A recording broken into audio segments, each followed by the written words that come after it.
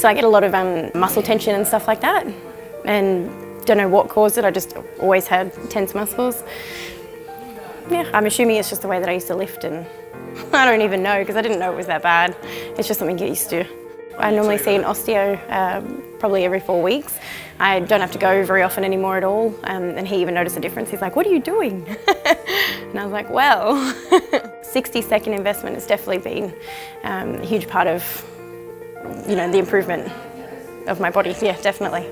So now I only go back for maintenance once every few months, only if I need it. Yeah, so he was pretty impressed.